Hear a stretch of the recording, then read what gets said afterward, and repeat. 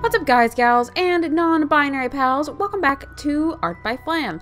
Today, I'm gonna be honest, I struggled real hard to get this video out. Like, I had other videos that I could use, that I could have just done a voiceover for and put it out, and it would have been easy, but I didn't want to use any of those, so I drew something entirely new. And it's nothing too complicated or extravagant, but I got it finished and I got a video recorded, and now I'm pretty happy with it. Actually, I'm pretty happy with the outcome, because I knew the coloring process and wouldn't be too intensive.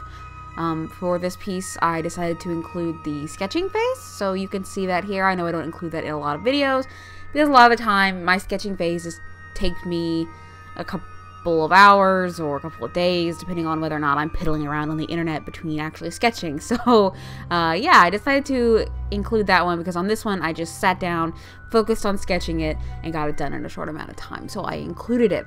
So you can see how wrong I sketch everything. I redo this hand a couple of times, so you'll definitely get a good look at that while I'm trying to figure out how to get that classic anime older sister like laugh behind the hand pose there.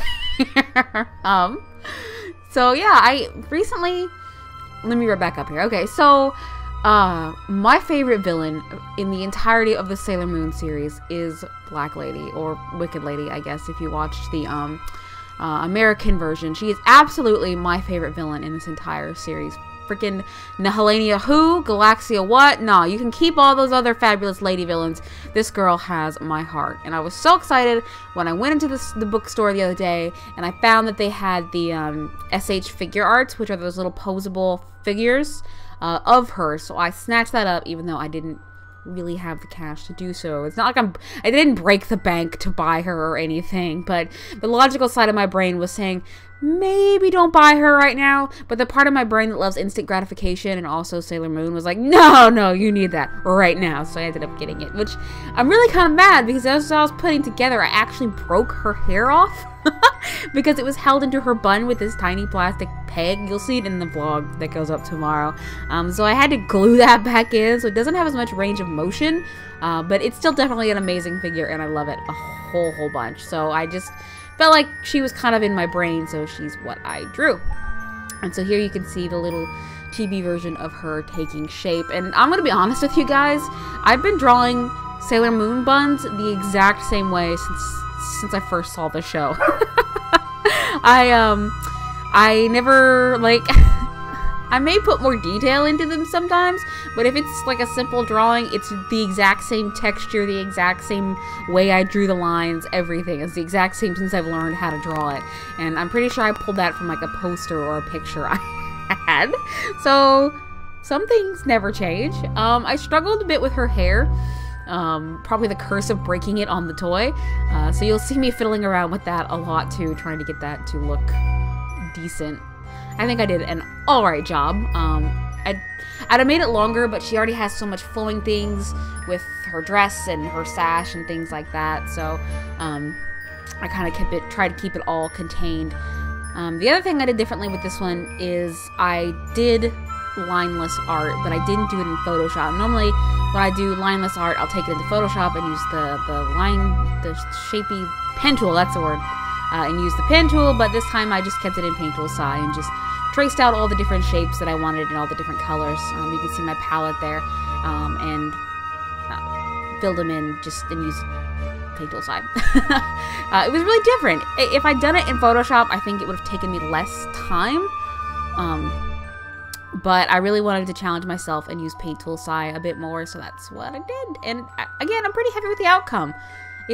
There's a lot of different layers for this particular one, so it was really nice, a really interesting thing to kind of get them all to work together, specifically because her outfit is simple, but she has a lot of intricate little details, it feels like, that I had to make sure and that didn't overlap or overlay each other. And you'll see several times that I forgot some areas were, and I had to go back and fix them and just stuff like that. So moving on to her sash here, it really started out as this deep red, and I realized that was wrong, so you'll see me change it to purple later.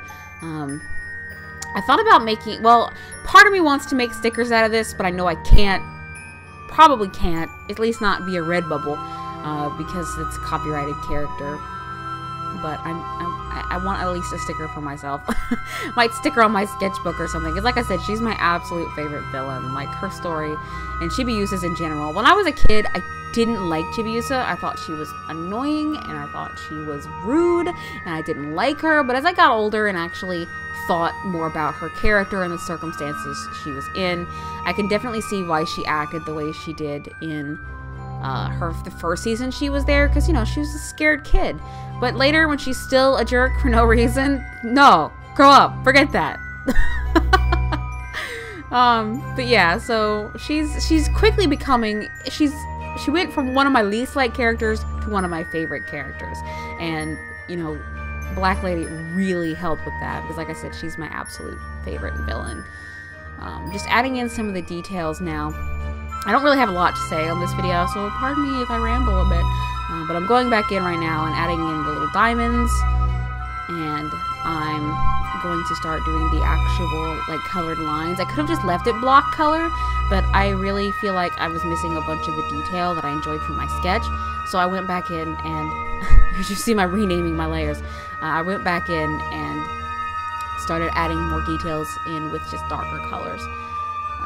And I liked how that came out. I tried to add, like, shading, like a light shading in Photoshop later, but again, I felt like that detracted from the piece itself. So it's basically just flat coloring and some, detailed lines to make everything just sort of pop. And again, I'm pretty happy with the outcome. Normally, I don't do content for videos all in one night. I like to space them out so I don't stress out about it, but I was just procrastinating so hard on getting this week's video done. Like, I wanted to do anything but work on a video for this week, which is unusual for me, because normally I love making videos. I love my channel. I love to make content for my channel, but this week it was just not something I wanted to do. And so when I came home from work yesterday, I was just like, okay, today I'm gonna work on a video, I'm gonna get it done, and I'm gonna just get it off of my plate. And so I laid around on the couch, watched my roommate play Legend of Zelda for a while, and then I got to work and finish this up. So we should be shifting on into the final piece here shortly. Let's give it just a few seconds, draw it out, and there she is. If you like what you see, don't forget to click that like button. You can leave a comment down below. You can subscribe if you want a new video from me every single week in your inbox. And hey, thank you guys so much for watching. Bye-bye.